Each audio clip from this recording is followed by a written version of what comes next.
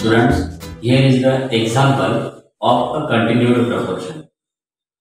We studied the continued proportion if there are three numbers and the square of the middle number or middle term is equal to the product of first and the last term, then those three numbers are said to be in continued proportion. Here is the example which is based on that same topic, continued proportion. Question is that which number should be added to 12, 16, 21 so that resultant numbers are in continued proportion. तीन numbers दिलेले आहेत 12, 16 आणि 21. या numbers मध्ये कुठला number add केला तर मिळणारे नंबर हे कंटिन्यूड प्रोपोर्शन मध्ये असतील हे आपल्याला डिटरमाइन करायचं आहे. For this let us assume that x should be added to those three given numbers. Let x should be added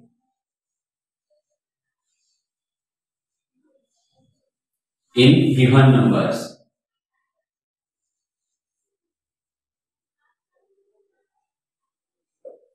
If we add x in all of those three numbers, then the resulting numbers are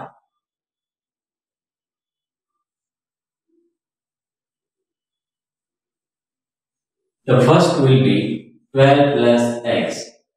If you add x in that middle number, then it will be 16 plus x. Add x to that last number, 21 plus x. These are the numbers. After adding x, condition is given that those numbers should be in continued proportion. ते numbers से continued proportion मध्ये असले पाहिजे. म्हणजेच if a, b and c are the three numbers in continued proportion, then we can say that b square equals to ac. Square of the middle term is equal to the product of the extremes. So, resulting numbers are in continued proportion. And if these numbers are in continued proportion, then we can say that square of the middle term is equals to product of the extremes. B square equals to A multiplied by C. Let us use the square expansion formula for that first bracket. 16 plus x square. It is in the form of A plus B bracket square. By using that square expansion formula, we can carry out the square. A square, square of the first term, 256 plus 2ab, product of those two terms and its twice. Their product is 32x plus square of the second term. It is x square. On the right hand side of that equal sign, there are the two brackets. There is the multiplication of two brackets. Carry out each term of the second bracket by each and every term of the first bracket. There should be the multiplication of each term.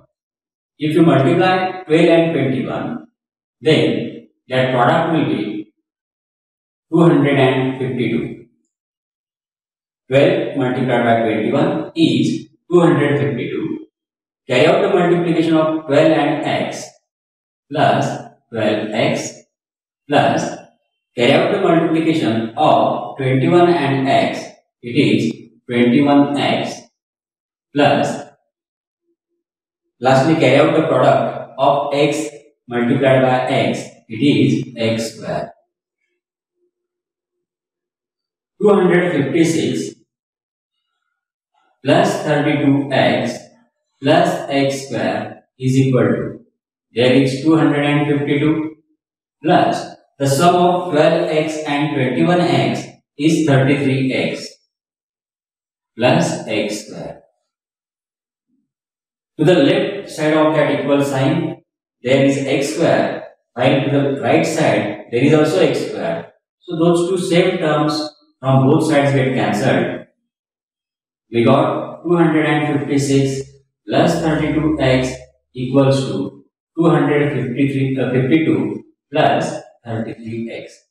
Equal साइडच्या दोघं साइडला x square ही सारखीच term होती म्हणून ती दोघं side मधून cancel झाली आणि या ठिकाणी 256 प्लस 32x लेफ्ट साइडला मिळाला आणि 252 प्लस 33x हा राइट साइडला मिळाला. To find the value of x collect the similar terms. You can write 33x minus 32x. या 33x कडे आपण 32x ही टर्म ट्रान्सफर केली. इक्वल साइन आहे. ही टर्म ट्रान्सफर केल्यामुळे या ठिकाणी 256 उरलेला आहे. 256 transfer this constant term 252 in that other side. There is 252. The difference of 33x and 32x is x. Therefore, 33x minus 32x is x, and the subtraction in the right hand side is 4. So, the number x has the value 4. The number which should be added to those given numbers is 4. We can simplify this. If you put this value 4 in each of those numbers, प्रत्येक number मध्ये जर आपण x ची value 4 टाकली तर हा पहिला number आपल्याला मिळणार आहे 12 plus 4 is 16. सेकंड नंबर मिळणार आहे 16 plus 4 is 20 and 21 plus 4 is 25. Let us verify our answer. The first term will be 16, the second term will be 20, and the third number is 25. If we carry out the square of the middle term, then it will has the square of 20 is 400.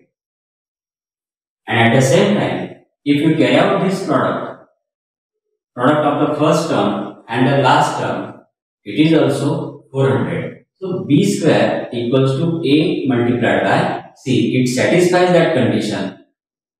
Therefore, we can say that those numbers 16, 20 and 25 are in continued proportion. So after adding that 4 to each of these numbers, the resulting numbers becomes in continued proportion.